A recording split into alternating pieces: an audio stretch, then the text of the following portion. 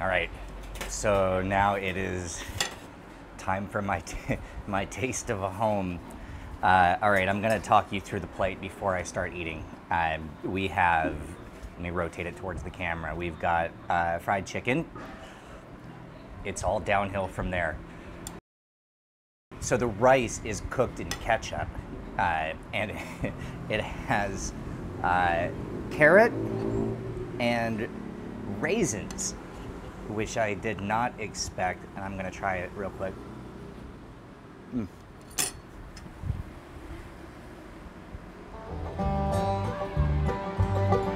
I remember growing up in a small town in Virginia. It was the kind of place where we'd play baseball in the open field until the sun set, where everyone knew each other's name, and where Mom was always in the kitchen, making our favorite American fried rice. All right, I'm just kidding. This is a Thai dish, and it's completely ridiculous. It's literally rice braised in ketchup and garnished with the stuff you'd find in an 8-year-old's dream lunchbox. It feels like an SNL sketch come to life. Now, I grew up in America, but even in my small hometown, we had plenty of access to Thai food. However, inside Thailand, this is the only dish named after my country. So we set out to the old part of Bangkok near the Imperial Palace to begin our quest to understand not just American fried rice, but maybe also gain some self-awareness into what the rest of the world must think of me. แต่เขาตั้งชื่ออย่างนี้เราคิดว่าน่าจะเป็นเมื่อสมัยก่อนน่าจะมีพวกชาวอเมริกันมาแล้วก็คงผัดกินอะไรแบบนี้คงจะแบบไม่รู้จะผัดเขาผัดอะไรก็ผัดอย่างนี้นะคะอันนี้ไม่ทราบต้องไปลึกประวัติเองว่ามันมาได้ยังไงมันมาได้ยังไงมันมาได้ยังไง Challenge accepted. We would be diving into the deep end of the ketchup-filled swimming pool to find answers, and we'd follow the road wherever it might take us. Oh, this is going to be a long day.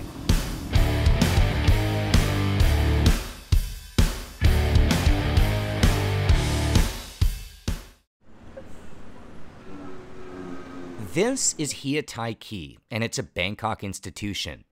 And it's the first stop on our quest to understand how American fried rice came about. This place has been serving diner-style food since 1952 just north of Bangkok's Chinatown. Now, that's around the time that American fried rice first appeared in the historical record. And if there's going to be any hard evidence of how this dish might have evolved, if it did evolve from anything else, the odds are good we can find out about it here. All right, let me backtrack for a second. If you've never been to Asia and you're watching this in the West somewhere, you probably know about our obviously inauthentic versions of some foreign foods, like, for example, American Chinese. What you might never have considered is that it works both ways. And there's an entire subset of food in Asia that's, well, I mean, it's not what Mom used to make.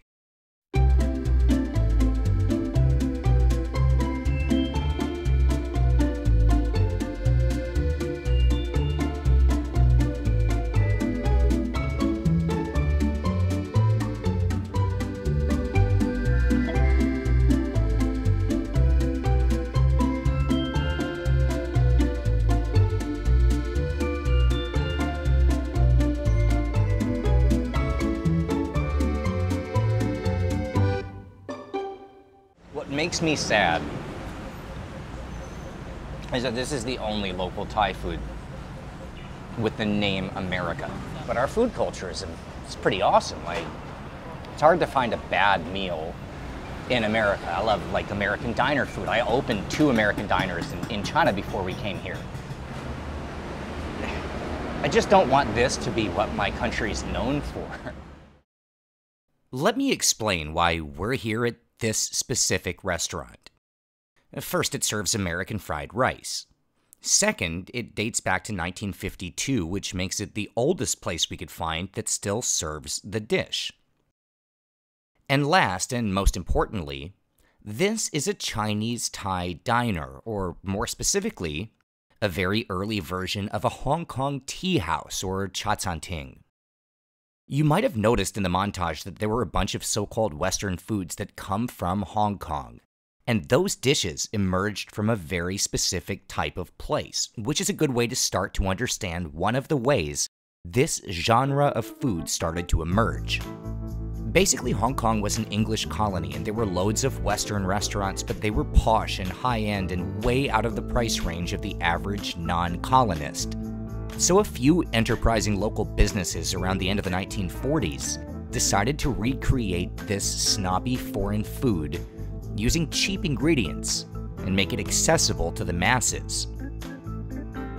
One of the dishes that became popular in the very first chatsantings was sort of a diner take on a classic English breakfast, scaled down to something like this. This dish, which is now usually called American breakfast, is popular all across Asia. And our first theory is that places like this, when they showed up around Bangkok's Chinatown, brought this with them, where the toast got replaced with more popular fried rice, and there you go, American fried rice. So our guess is that American fried rice came to Thailand through places like this, Cantonese diners opened just around the start of the heyday of Canto Western food. In this case, the quote, American breakfast, but with rice replacing the toast. Well, let me rephrase. That was our guess until we actually tasted the dish. But no, these things have nothing in common except the garnishes. This is something totally different. It's like a ketchup dish where the rice is just a filler. Actually, as it turns out, our theory was kind of right, but in reverse.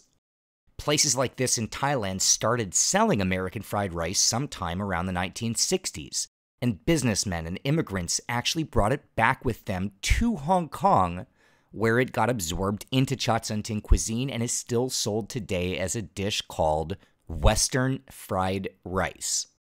So we're 0 for 1, but this did feel like a good start, and maybe the problem is that we were looking for connections to a dish that's actually supposed to be British. What about those Asian Western creations that are allegedly American? Is there anything that ties all of these things together? A common ancestor or a thread we can unravel to see if it leads us to American fried rice? Well, as it turns out, there is. Now, Western dishes arrived in Asia from a lot of different paths, but in the case of American stuff, or at least dishes referred to as American, those seem to show up around the US military. For example, there's a ton of American influence in Filipino food, where fried chicken is ubiquitous and Spam Salog is a breakfast favorite. Spam, of course, entered the national lexicon around the time of World War II when the country faced meat shortages. There were also food shortages in Korea after the war there in the 1950s, and for quite a while, people who lived around American military bases relied on surplus food stocks donated or left behind by US soldiers.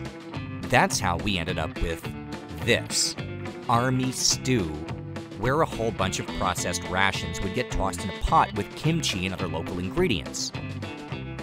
Now, even though the American military never fought inside Thailand, there were a large number of bases in the country used by US troops during the Vietnam War, with Americans arriving as early as 1961, just in time to track with the appearance of American fried rice. Now, it's unlikely that American fried rice had anything to do with food shortages in Thailand. I mean, those shortages actually meant that there wasn't much rice available at all. But there is a theory that an enterprising local businessman came up with this dish to market to American troops stationed in the country. And the idea of making something to sell to US soldiers does have precedent, because around the same time as American fried rice started showing up in Thailand, business was booming on a tiny island in the south of Japan. The island was called Okinawa, and the dish was taco rice. So we've got cheddar cheese, lettuce, tomato, and I think this is ground beef and pork.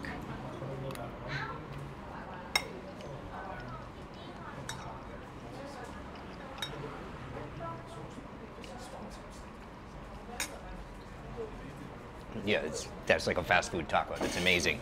And then it's supposed to be, it says on the menu, to mix it with the homemade salsa.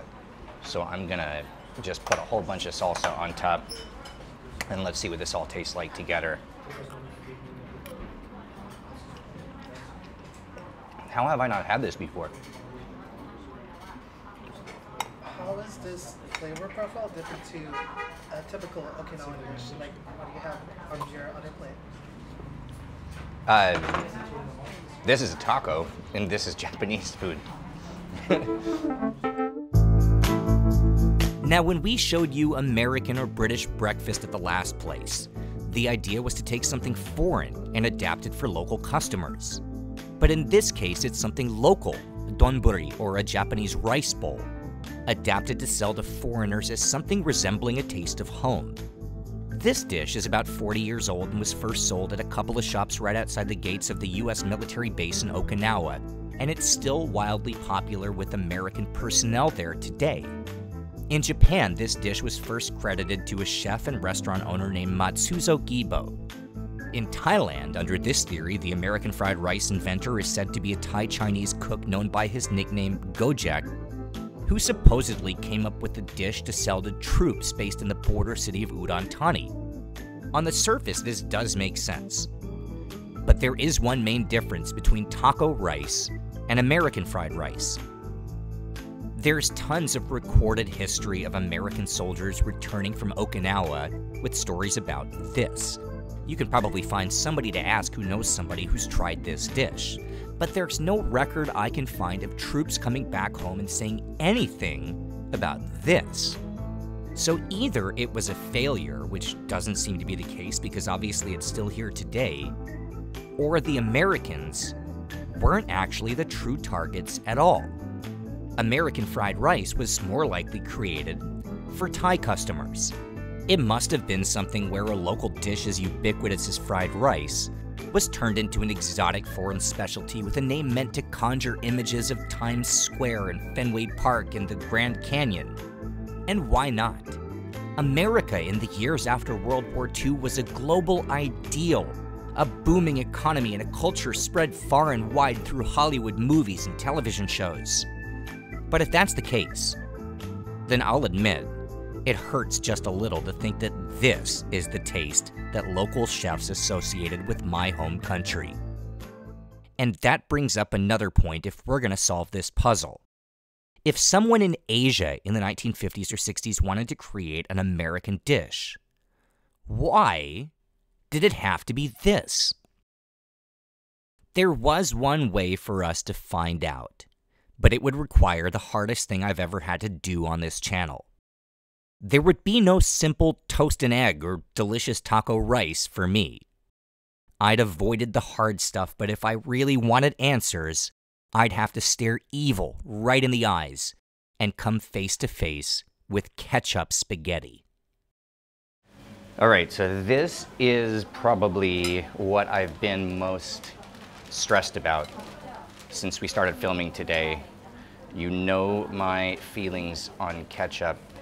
I will admit that what this dish sounded like in print versus what it looks like this is a little bit more encouraging. It actually looks like something that, you know, is more familiar than it might taste. Let's see how this is. This is Napolitan, my first taste ever.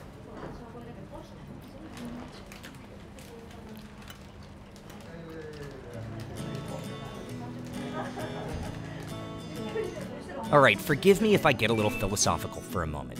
I have this thing I call the two-line biography. Like, if you're trying to describe someone and the person you're talking to doesn't know who you're talking about, what do you say to describe them? Like, you know, Johnny, tall guy, doesn't smell good. Or, come on, Joanne, blonde hair, always talking about her cat. It's a fun exercise because it shows how little self-awareness we all actually have. We all think our own two-line bio would be like, you know, Adam, normal guy, does normal things. It's a shock when we have to confront the truth, which is never how we'd hope to be seen. It's hard, but sometimes necessary to see yourself through someone else's eyes. This brings me to the things that go into whatever is referred to as American food in Asia. There's a common thread here, and it usually involves some combination of a few ingredients. the most common being ketchup, Spam, and hot dogs. It pains me as an American chef who views my own country as a spectrum of tastes and flavors, from Texas brisket to Maryland crab cakes and everything in between. But to someone who's never been to the US, well, I guess that's not how we're perceived. It's more like, you know, American food. Ketchup and Spam. I wanted to understand how this came to be what defined my country. Was it the dominance of our fast food chains? Was it Hollywood movies? Some Soviet disinformation propaganda campaign? Within the category of American foods invented in Asia, no country has fine-tuned the art form better than the Japanese. We came to this restaurant for Napolitan, Ketchup Spaghetti, but that wasn't nearly the only thing served here labeled as American. All right, so something is underneath what looks like cheese and bechamel sauce, and then there's a hamburger patty with more cheese melted on this. So this, I actually don't know what I'm biting. Ooh, that's creamier than I expected. Oh yeah, that's macaroni. I mean, all right, that's not delicious. The reason we came here has nothing to do with the dishes themselves, as much as the time period in which they were invented. See, these items, or at least some version of them, can be traced all the way back to the 1800s. In the late 19th century, Japan was in the middle of a period called the Meiji Restoration. That's when the country industrialized and introduced tons of foreign foods into the culture, usually sight unseen and based mostly on reputation or written descriptions. This became a category of Japanese cuisine called yoshoku. And while yoshoku dishes didn't emerge all at once, the common denominator connecting all of it was actually pretty simple. They were all created not around anything known overseas, but rather based on whatever imported ingredients happened to be sold in Japan. And when it came to American stuff, at the time, first and foremost, that meant ketchup. By looking at the ingredients exported from the United States to Asia, you can begin to track how allegedly American dishes emerged all throughout the continent. White bread came as early as the late 19th century when Rumford baking powder arrived from Rhode Island. Miracle Whip arrived here in the 1930s, and the big boom came in the decade that followed World War II when Spam exploded in the 1940s as an alternative to expensive meat. Kraft singles showed up around the beginning of the 1950s, and hot dogs came a few years later. And while you do have dishes like Ketchup Spaghetti that show us the roots of this food culture, in general, whatever was anywhere around the 1960s appears to have played a pretty big role in defining what's considered modern cuisine today. That's when restaurants started to boom and chains started to grow and families on the go in a developing world started to eat out more and more. Now, not all of the ingredients I mentioned were available across the whole continent all at once. And in Thailand, at the time that American fried rice was probably invented, we know that exported American ketchup and hot dogs were sold here. And if that's all there was in the average grocery store and someone wanted to create a dish that was American, well, what else would they use? And interestingly enough, the idea of using whatever happened to be on hand to make something meant to evoke a foreign culture for the purpose of making money is actually something that hits closer to home than you might think. Yeah, I think my go-to order for a while, I was like ordering Chinese delivery pretty frequently. It was like General Tso's chicken, mushu pork, what else did I used to get? Beef and broccoli, of course. Sometimes I'd change it up and the orange chicken would replace the General Tso's chicken. Actually, I'm kind of curious. What do you think was main first, American fried rice or this kind of, or American Chinese food? So, American Chinese food as a category like this started about the same time as American fried rice. That's like 1950s. But the idea of like Americanized Chinese food was 100 years earlier. So the dish chop suey, right? The story, as I know it, is that in the gold rush in California in the late 1840s, that's when a lot of Chinese immigrants came over to the US and they would open Chinese restaurants, but it's usually like the gold miners, the men who had no idea how to cook, who would start these Chinese restaurants aimed at local people in California. And they would just take whatever they could find, because there were no Chinese supermarkets or anything like that. And they just throw it all in a wok and call it Chinese food, and that's the dish that's called chop suey. So American Chinese food came from Chinese immigrants to America using whatever local ingredients they could find, and adapting the flavors to the local palate. Yoshiku Japanese food came from Japanese chefs using whatever American ingredients they could find, and selling it to local customers as a representation of Japan's economic progress. American Okinawa food came from stuff the locals thought American soldiers would want to eat. And American Korean and Filipino food came from stuff the soldiers introduced that became popular domestically. Hong Kong chasanting food came about as a way to make real Western dishes affordable to the general public. And Thailand's American fried rice came from, well, to be honest, maybe the most plausible theory is that this came about completely by accident. So there is one more theory about the origin of American fried rice. This one starts at Don Muang Airport in Bangkok in 1954. There was a restaurant inside the airport called Ratchathani, and according to legend, this is where a cook named Sureepan Maneewat made the first plate of American fried rice. Now, the short version is that the restaurant served the public, but it also made in-flight meals. And they'd made a bunch of breakfast trays of fried chicken, egg, and ham for a flight to the US. But then the flight got canceled, and the restaurant was stuck with a whole bunch of stuff they couldn't sell. So the cook just added some ketchup to their normal fried rice, called it an American dish, and the rest, as they say, is history. Out of all the origin stories of the dish, this might be the most likely. Because sometimes, no matter how deep you might dig looking to find answers about something, the truth could just as easily be nothing more than a total fluke, albeit one that could only happen under just the right confluence of circumstances, the availability of certain ingredients, the popularity of a certain culture, the right place, right time, good luck of a dish created just when restaurants were starting to boom and customers wanted to try new things. And that is the story of American fried rice. Subscribe to the channel for more from OTR and follow the links below to keep up with us on Instagram and Facebook. Jasper, you've never been to America, right? No, not really. Do you want to try what American food tastes like?